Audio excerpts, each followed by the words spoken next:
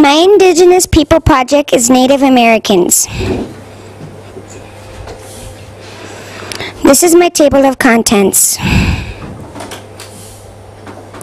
Sports. Lacrosse is an ancient game that Native Americans played. Instead of using fancy pole with a fancy net, they use a stick and a net, but no, not a fancy net, like used nowadays. The game was played by Iroquois and other Native American groups. The groups were like different teams. The Native Americans knew lacrosse as a stickball, which is more traditional. Food.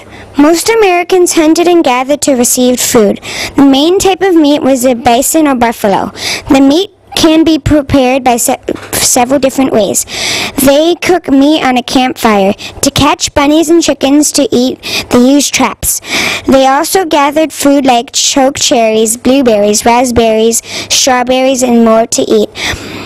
They also grew plants which could provide food for them, such as wild rice, bitter root, onions, and more. Clothing. Native Americans did not have a TV or radio to see, to hear, or to hear what to wear. They just made the clothes because they did not have sewing machines back then. Every Native American group dressed different than other groups. There are lots of types of clothing, special ones for special occasions. Like when Native Americans graduate, they wear clothing from their tribes. In warm places, they wore only little clothing. In warm places, in cold places, they wore heavy trousers and fur-skin jackets. Living.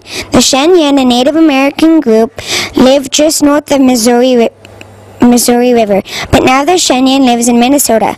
Before they moved to the Great Plains, they lived around huts. In the Great Plains, they lived in teepees. The teepees were made with poles for the base, and then they used buffalo hides for the cover of the teepee. The northern Cheyenne now live in Montana and Wyoming, and the southern Cheyenne lives in Oklahoma and Colorado. Crafts. The Sioux, also a Native American group, were skilled at making clothes. To decorate them, they might use porcupine quills. Women also decorated bags and pouches, also sometimes made with quills. In the 1600s, they began to use beads to design the clothes with. The quillings was also still done, but they used beads to get the job done quicker. The quills have to be softened so they can be made and used for a design. Men painted the teepees. They used clay and rocks to make into paint for the teepees. They also used pens made from the buffalo bones. Children. Seminole, a Native American group, children do a lot of chores. They still do play. Boys have a little bit of toys only because they soon learn how to use weapons.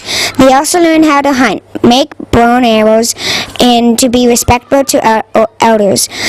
Girls learn from their grandmas or moms how to sew, garden, and care for babies. They also got playtime too. The girls played with dolls made from cloth and palmetto.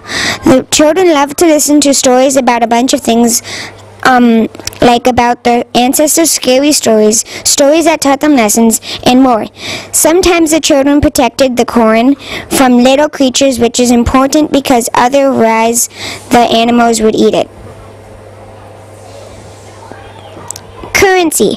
Before the Europeans came, Native Americans had no system. Instead, they used crops and vegetables.